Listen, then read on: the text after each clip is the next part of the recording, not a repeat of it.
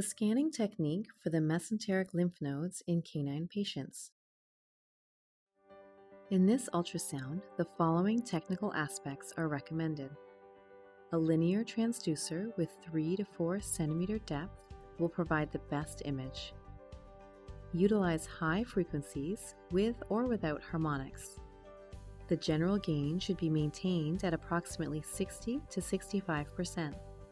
Select the third or fourth TGC curve from the drop-down menu. Before the procedure, the patient should be fasted to greatly improve the ease of finding the mesenteric lymph nodes. Place the patient in the lateral recumbency with their legs directed towards the sonographer. This position will allow one person to have control over both the front and hind limbs.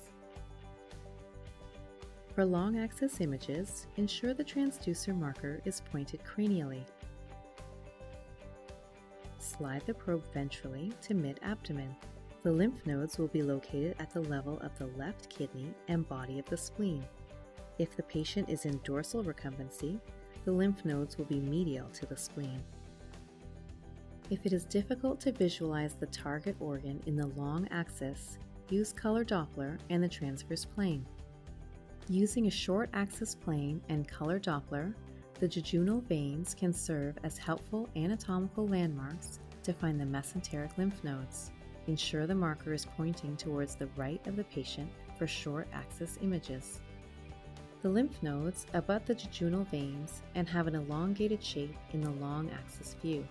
In the short axis view, the nodes will have a somewhat semilunar shape. Puppies will always have prominent reactive lymph nodes as a normal variant.